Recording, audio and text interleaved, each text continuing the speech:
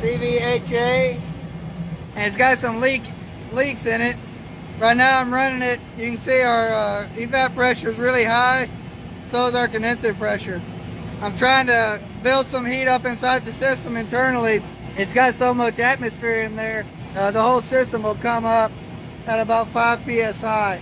And so that'd be enough to do the leak search. And that's all you can really do on these, because they have a burst ring in here, a burst plate, and it's set to 15 psi. And you don't want to get anywhere near that, because you hit that and that thing goes. That's a very expensive repair at that point. But right now I'm just letting it run for a minute, build some of that heat up internally.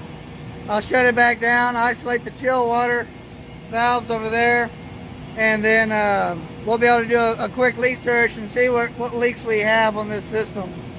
So you see a purge unit up there. This is a R11 machine. We found 6 leaks total. We've got one here, which we ended up sealing this cap up. We had one at the Schrader we replaced, put a new cap on it.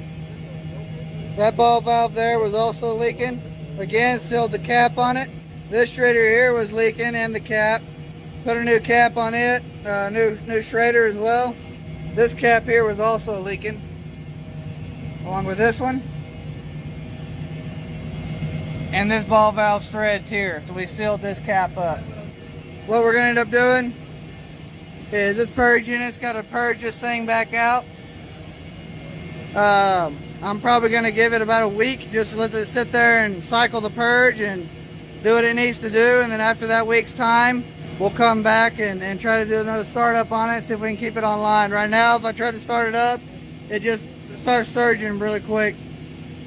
It won't stay online long enough. So anyway guys, appreciate it.